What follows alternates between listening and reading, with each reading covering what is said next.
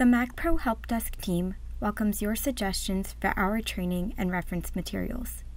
Please contact us with your feedback and comments on this training, or if you need other MACPro assistance. You may contact us via email at macpro_helpdesk@cms.hhs.gov or by phone at 301-547-4688. Once the state has a state profile, the state editor can create the submission package. The state editor will create the submission package and enter information into the submission forms and reviewable units, or RUs, which again are the sections within the state plan amendment.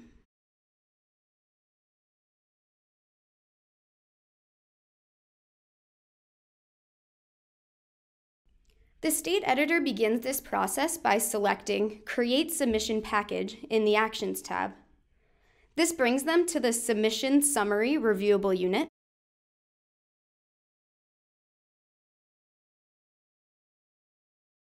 In addition to the timeline, the Submission Summary Reviewable Unit requires many pieces of important information. One of the most complex is the submission type option. When creating a submission package, the state editor has the option of draft or official. Official submissions should be used when a state is prepared to submit the package and start the 90-day clock.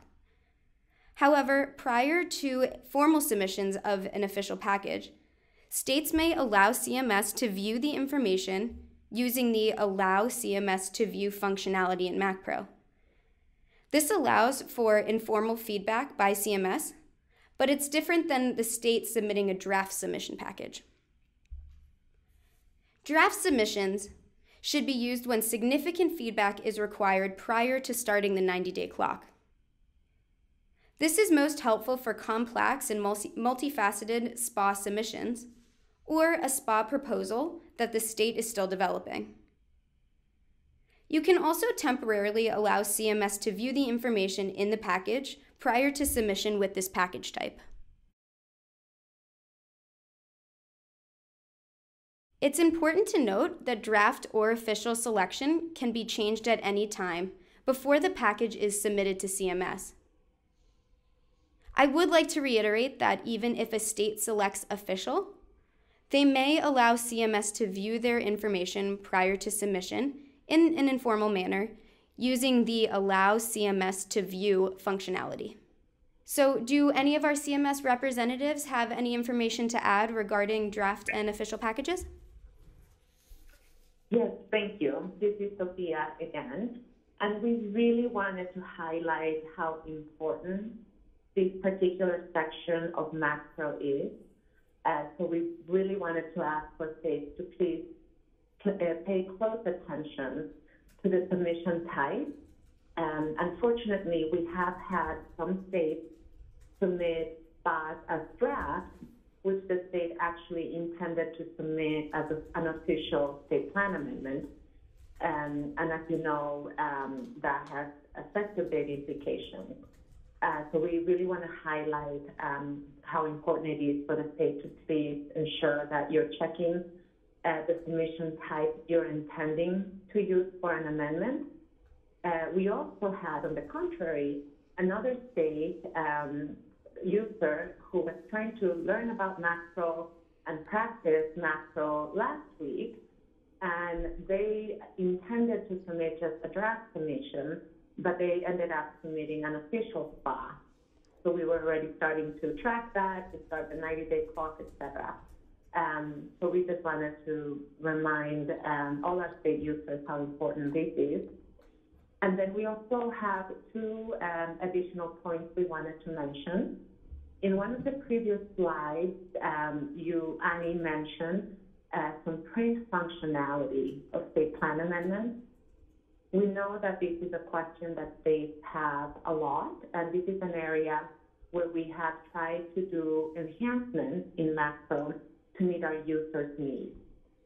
So once a state plan amendment is approved by CMS, the state is able to pull a PDF version of that SPA since we know the state has the need to make that a document to public stakeholders. We wanted to highlight that we have instructions on how states can do that on the Medicaid.gov MACPro landing page. You should be able to find a document entitled MACPro Shareable PDF. And in order to get an accurate version of the state plan amendment that was approved in MACPro, it's very important to follow those instructions. And the third point I wanted to mention briefly is that you also heard that right now our CMS points of contact are uploading an approval letter to MACPro. And in the near future, we are going to be moving to automating that so that then the approval notice will be coming, created in MACPro and coming out of MACPro. So those are the 3 points I wanted to highlight right now. Thank you, Annie. Great, thanks, Sophia. So as promised, let's talk more about the term reviewable units. Reviewable units, or RUs, are sections within every submission package. Every submission package begins with the 4 or 5 submission forms that are required components of every new submission package. So consider these RUs as the cover page to the package that will contain the authority-specific units. The submission summary is the first. Once this is filled out, the option to navigate to other RUs becomes available, including the Medicaid State Plan form. Each package will have additional RUs, which will vary in amount and name based on the program selected. In an official submission, RUs need to be validated and saved one at a time, and all must be completed before the state editor can forward the package on to the SPOC.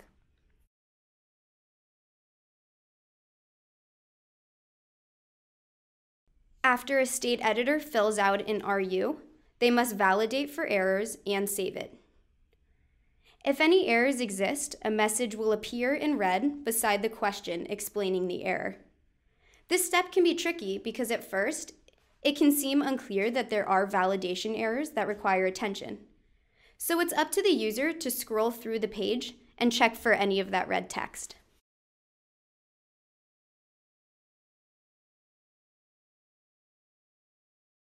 If a state editor has created an official submission package, all RUs must be completed, validated, and saved for the package to be complete. The state editor will also need to return to the submission summary form to ensure that the proposed effective dates and superseding SPA IDs are entered prior to submitting the package to the state point of contact for review. We want to highlight here, as the screenshot shows, that in order to send the package to the state point of contact for review, the state editor must take action under the Records tab. It's important to remember that states can have multiple state editors in the same authority, but multiple state editors cannot edit the package at one time. The state editor that creates the package will have the ability to edit it. So at this point in the workflow, the state editor has completed their part of the submission process. The package is sent to the state point of contact for review and edits.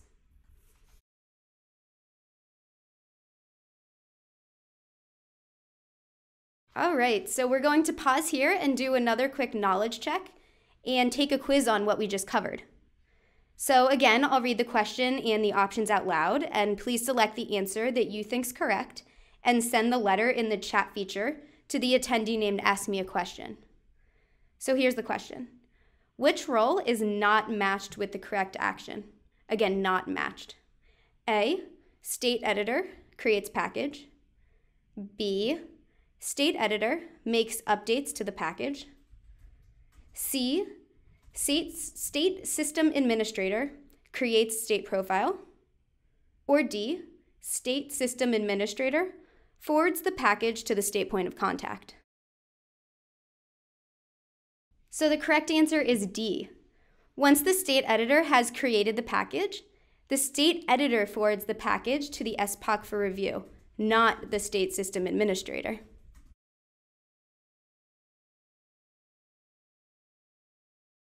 So, as a refresher, we just discussed the SSA creating the state profile and the state editor creating and forwarding a submission package to the SPOC for reviews and edits. As pictured on this slide, the state point of contact, or SPOC, will receive an email notification that the state editor has passed the package on for their review. In addition to an email, they will also have a task to review the package in their Tasks tab. If you hold multiple roles, you will still receive this system notification. So for example, let's say I hold both the role of state editor and SPOC. I create a package as a state editor, and then I send it to the next step in the workflow, which is SPOC review. I will still receive a system notification since a new task was generated for the review. So even if you hold both roles, you will still need to take each step in the workflow.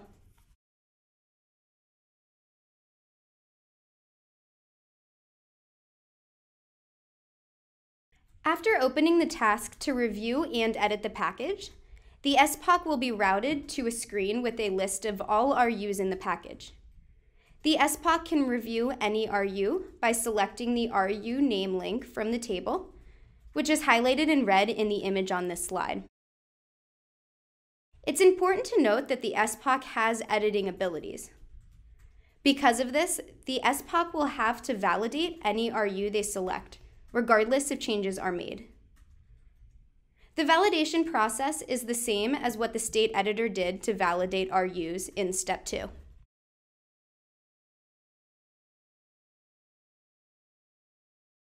The state point of contact will review and edit RUs as needed, and once complete, they'll take action in the system to move the package forward to the state director for review and certification. As a note, if the state point of contact is not ready to send the package forward and has deemed it needs further revisions, they may instead take action to send the package back to the state editor. So at this point, the package is sent to the state director to review and certify.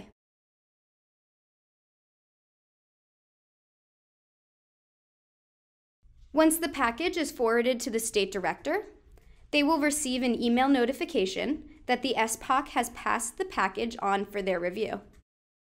An example of this is pictured on the slide.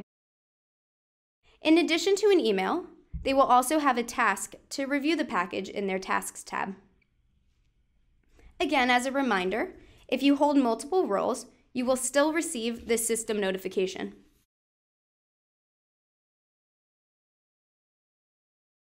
When the state director opens the task, they will see a list of all reviewable units included in the package. This is the same screen that the SPOC saw during their review. However, the state director does not have the ability to edit any of the RUs.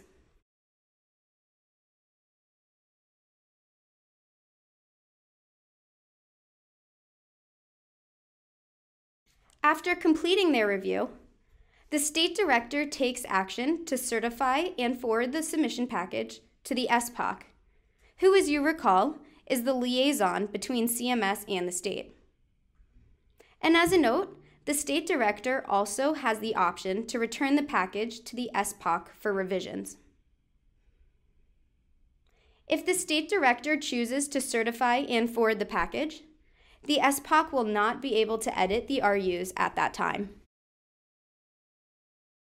So far, we've discussed the SSA creating the state profile, the SE creating a submission package, the SPOC reviewing and editing the package, and the state director certifying the package. So let's move into our final step. The state point of contact is going to submit the package to CMS.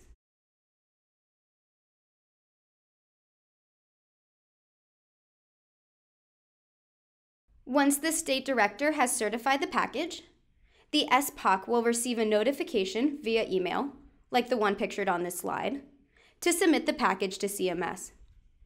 In addition to the email, they will also have a task to submit the package in their Tasks tab. I'd like to reiterate that MACPro is built to communicate each time an update is made to a submission package. This means that if you are both the SPOC and State Director on a package, you will still receive this notification.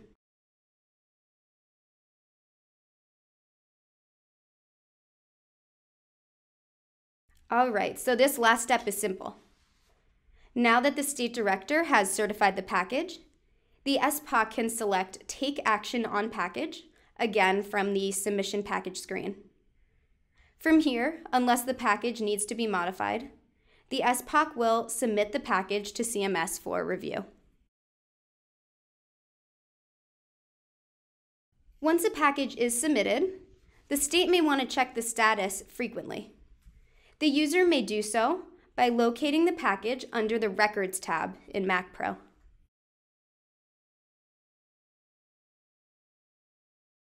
So now that the state point of contact has submitted the package to CMS, they will be taken back to the Actions tab, and the package is now with CMS to review.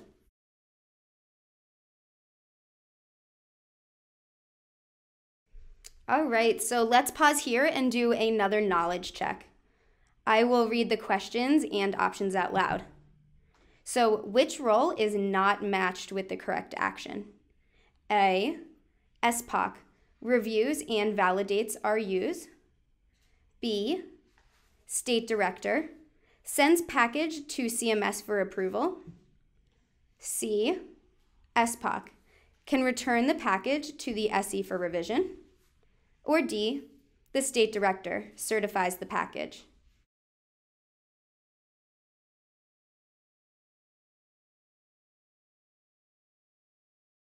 So the correct answer is B, the State Director. After the SPOC forwards the package to the State Director to review and certify, the State Director sends the package to the SPOC to send to CMS for approval.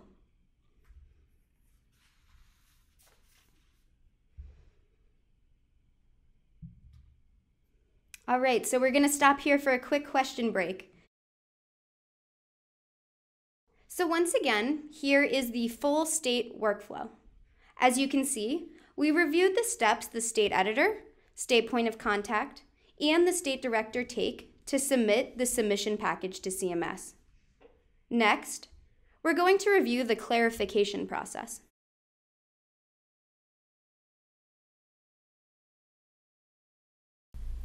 The MACPro Help Desk team welcomes your suggestions for our training and reference materials. Please contact us with your feedback and comments on this training, or if you need other MACPro assistance. You may contact us via email at macpro_helpdesk@cms.hhs.gov or by phone at 301-547-4688.